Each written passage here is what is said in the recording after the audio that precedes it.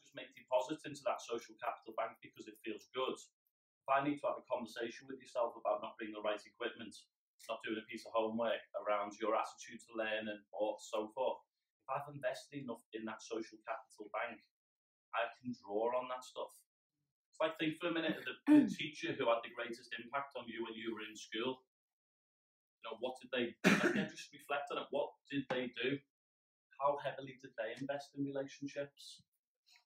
You know, how much did they get to know you? Because another phrase I'd like you to consider is, we ask people to know our students well and allow them to know us well. Now, by that, I don't mean we come in on a Monday morning and let people know I had a bit too many drinks over the weekend, I fell out with my partner, I had a tough weekend.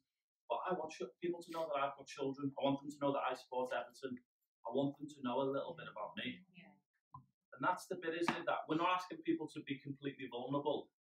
But if we want to invest in the notion of building connection, then people have to know a little bit about us. But we need to know a lot about them. Because that bit you said about consistency. When I worked at a school, and I often share this story about David, who arrived at school. He arrived a little bit late, and he had white shoes on, secondary school this. And he arrived a little bit late, and he was greeted with a finger in his chest. He told this teacher to F off. He told 3 more people to F off on his way down to a room and was excluded that day. But if you knew David really well, you'd know that that's the only piece of footwear David's got. I'm not saying we should let him off the hook. If you know David really well, he's come in late because he's possibly dropped his siblings off at school. If you know David really well, you'll also know that David's mum's taking heroin again. If you know David really well, David's dad's not on the scene, and David's mum's fell out with mum, who's a big security, safety factor.